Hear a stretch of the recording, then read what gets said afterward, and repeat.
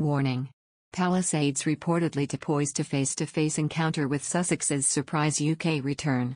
Prince Harry and Meghan Markle are weighing up whether to attend, and bring Archie and Lilibet, to the Princess Diana statue event at Kensington Palace later this month, it is reported.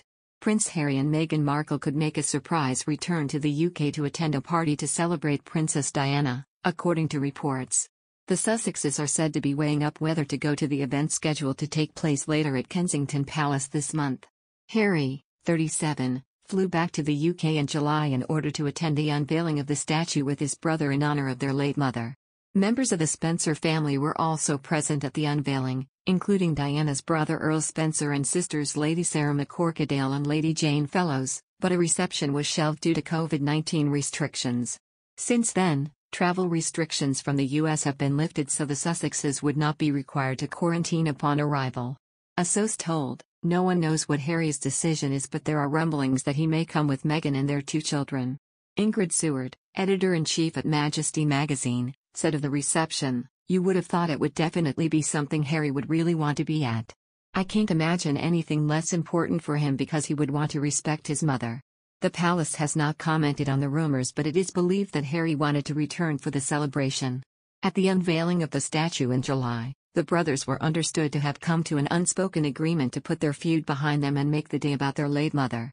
The potential return comes 16 months after the Sussexes moved to California and as Harry works on a memoir due to be published late next year.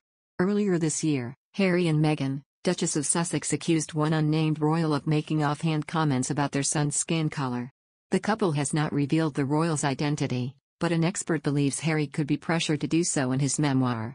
Harry and Meghan had a tell-all interview with Oprah Winfrey, where they alleged the royal made racially charged comments about their son, Archie, because of Meghan's biracial background. Meghan told Oprah there were concerns and conversations about how dark his skin might be when he's born. She also specified these conversations were between Harry and his family that he relayed to her. The Sussexes withheld the name of the royal, but many viewers were quick to speculate about who it could be. After the interview, Winfrey shared that, according to Harry and Meghan, the person was not Queen Elizabeth or Prince Philip. The Sussexes have been shying away from sharing the royal's name. However, author Penny Junor, who has written many books about the royal family, believes there could be pressure for Harry to release their identity. The publishers are going to want a lot for their money, such as naming this so-called racist, Junor said.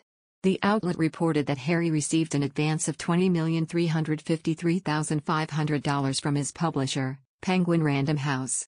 The Sussexes could also face legal consequences if they were to name the royal in question, according to a legal expert.